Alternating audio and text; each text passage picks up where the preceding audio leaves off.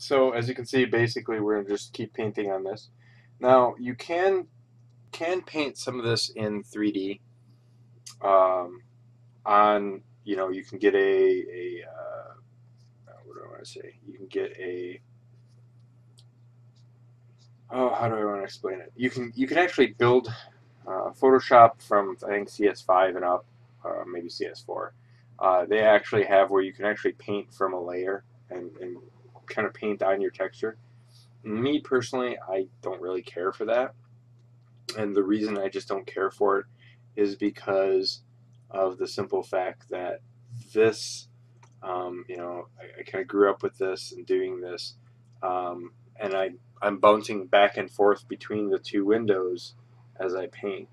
And the painting on the 3D file works really good. It slows. I find there's just a little bit of a lag on my system when I do it, so that's kind of why I do it the old school method. And it's not anything bad or anything like that. You can simply just paint your layers. And now I always paint my layers significantly bigger than what I'm doing with. I always paint my layers significantly bigger than what I'm doing for an end texture, because when you scale it down, that end texture just tends to give you a little bit, tighten it up a little bit. And so I'm just kind of going in here, and it doesn't look like much, just kind of painting and just going in here. Oops, didn't want shadows. And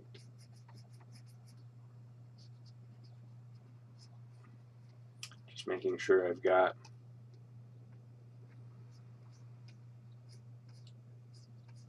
like this. And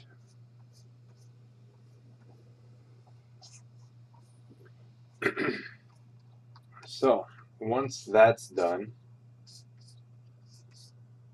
once that's the details, or once the base colors are done here, then what I'm going to do, and as long as I'm happy with the end result here, and I can just kind of keep playing and kind of just kind of clean up this a little bit. So once the end result is done with that, then what I'm going to do is take a look at this. I'll save it here, and then when you go into your 3D file here, you can kind of see what's what and what needs to be saved and what needs to be adjusted. So from here, I'm seeing a big seam here, and I want to get rid of this seam along here. Now, there's a couple ways to do this.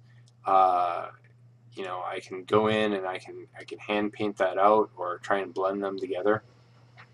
And honestly, I would say something even easier to kind of work with is simply to take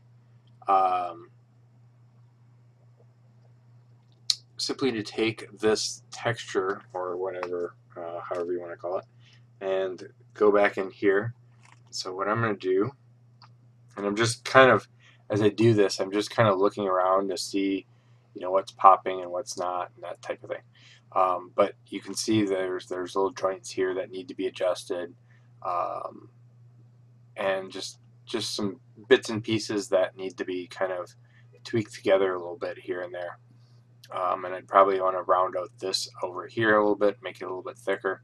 But all of that stuff can be kind of added in as you continue to paint. Now for this, I'm just going to come up here. I'm going to grab my highlights, and I'm just going to, my highlight, I'm just painting real basic line there. I'm holding shift to click and drag. And so that's going to give me a little bit of emphasis in the background there.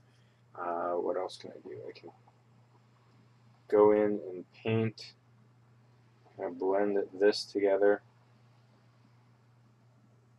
for my highlights.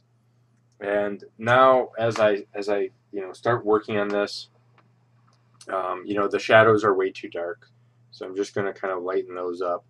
And then these would be the seat cushions here. So I'm going to lower the opacity on those. And then what I'm going to do is I've got this secondary layer of opacity. And you can see here, we're just going to lower that a little bit. Something like that.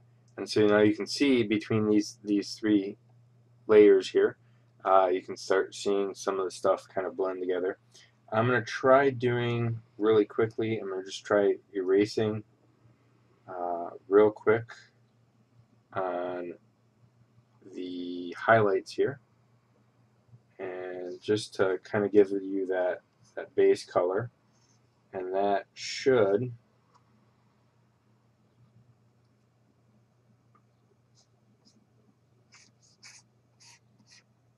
kind of relieve some of that crack, if you will, or that seam. And then what I'm going to do is, I've got kind of the set out layer here, and what I'm going to do is I'm going to just grab a new layer, and I'm going to say, okay, I'm going to pick a multiply, and what I'm going to do is simply add in, and this is on a new layer, so I'm going to go into a multiply mode here, and I'm going in and simply kind of, with my hardness down, I'm going to draw an X like so.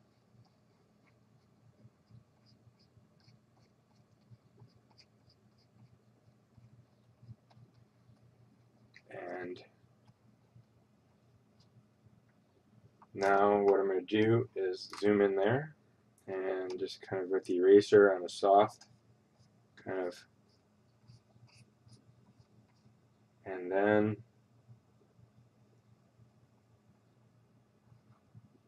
so now I've got this kind of button piece here, and what I'm going to do is, now this being on a new layer, what I'm going to do is simply go in and start laying some of this down.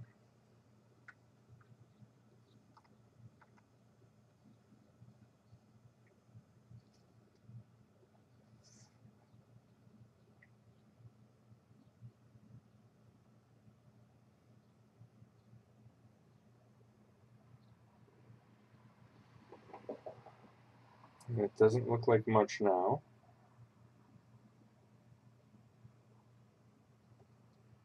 but let's merge that layer, merge that layer, merge that layer. And then we can go in and grab this. I'm just going to grab that over there. And then I'm going to go in and grab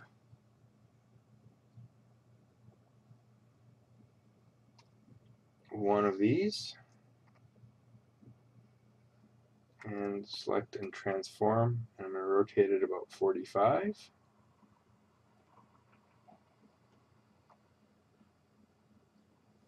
And we're just going to move that same one right around there, like so. And then I can take one of these again, and we're going to start by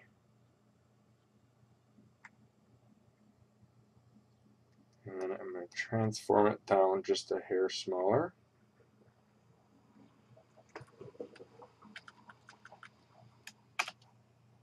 And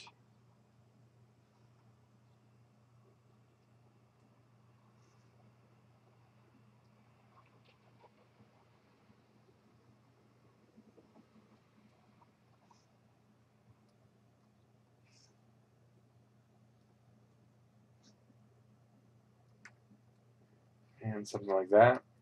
And then in the highlight section, I'm using a lot of the same color. What else I'm going to do is just, with the highlights,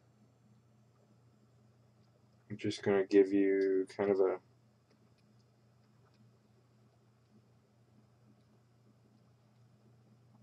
shiny.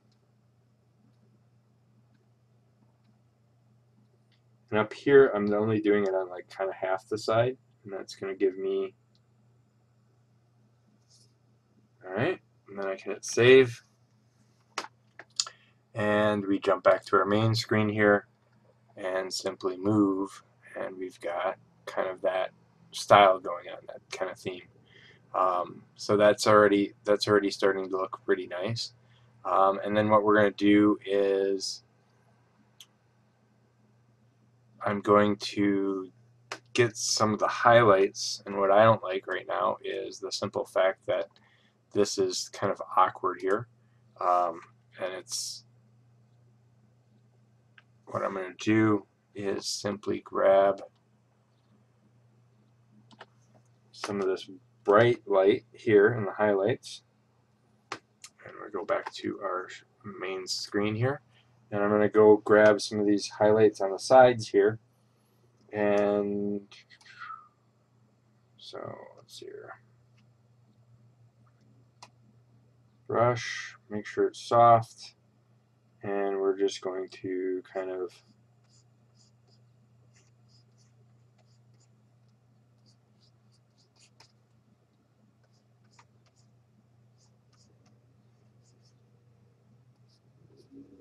like so,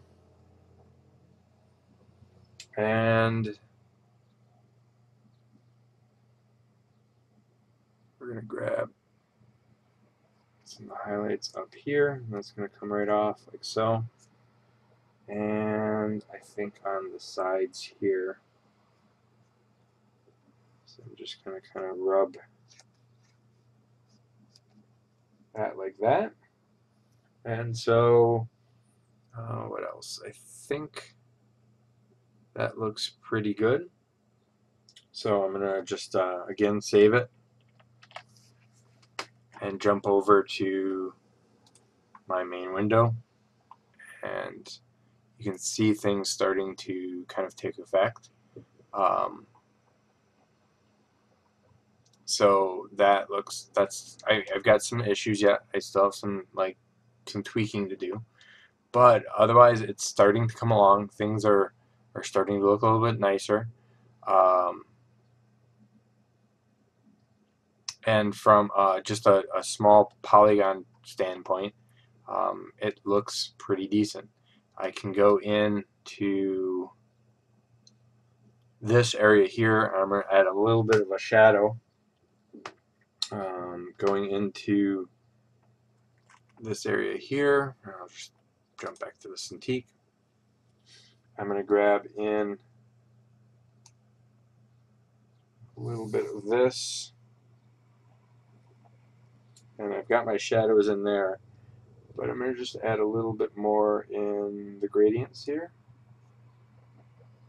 and something like that, and that adds quite a bit of information there. The one other thing that I wanted to do is I'm going to go on my trim here, and really quickly with a hard brush I'm going to just kind of block in where these legs are pieced together. And the only reason I'm doing that is because it then gives me, if something ever happens where I need to have the bottom here, I've already got that done. So just going to go in here,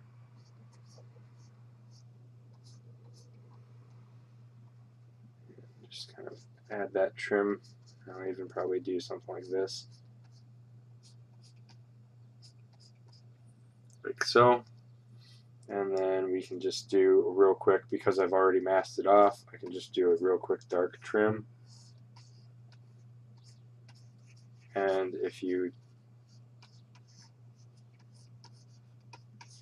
don't like the way that bottom trim looks, we can simply just start making it a little bit more even. Kind of paint in like so.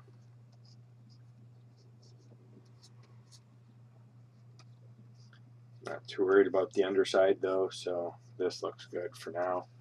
What else can I do? Okay, so the next thing that I want to do is, with everything kind of being put together, I'm going to, it's starting to come along, but I want a little bit more style in here.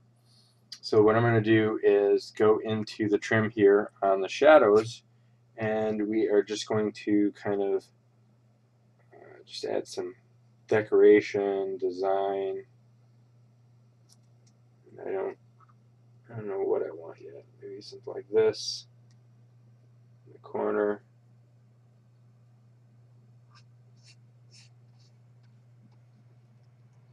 Maybe some of this here.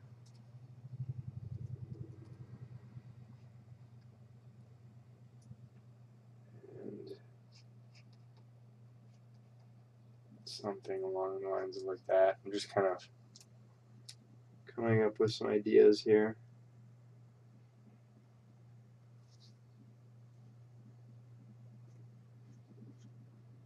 And let's undo that. And then we go in the highlights here.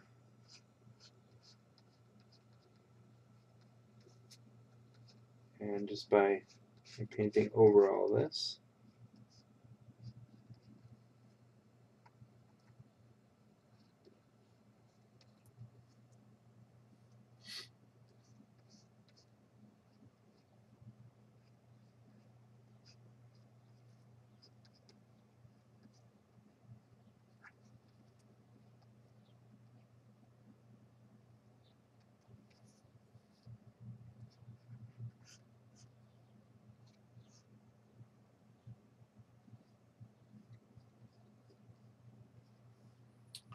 I don't know. And you might do something and you might decide, oh, I just don't like that. So you can go in and kind of play with the different pieces, and see how it looks. And if you don't like it, then move on and just don't spend too much time on one thing. And I kind of like that. It's got some potential. Needs a little bit of tweaking, I think. So that's a little bit, like I said, a little bit tweaking here and there. And so we go back into our highlights and kind of play around.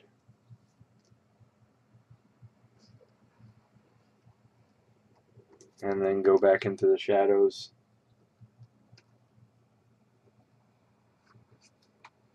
And just make sure the shadows kind of line up accordingly.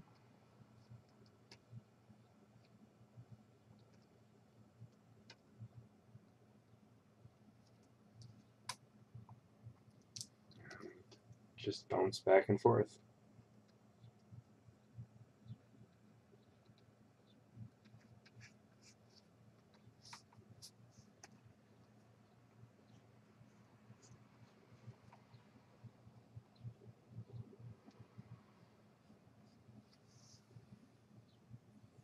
And let's see how that looks. So I'm going to hit save.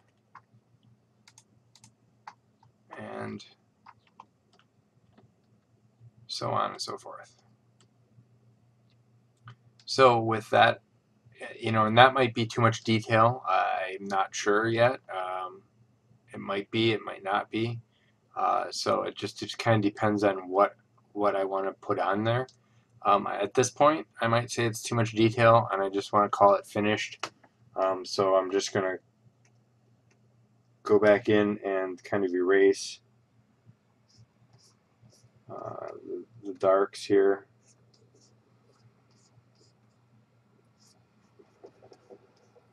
And go in and erase the highlights. Kind of do something like that.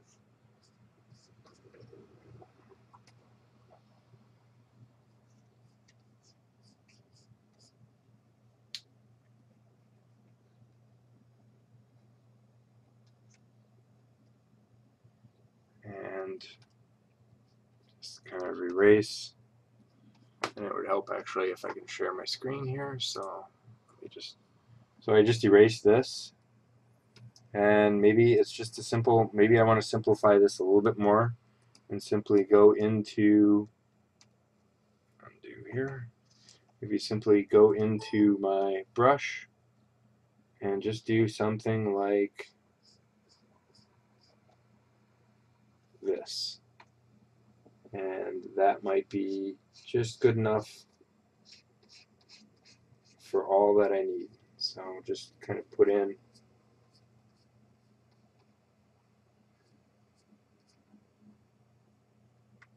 and go in the eraser here, clean that out, and on the brush just go in and something like this, and that might be all that I need. You know, sometimes too much is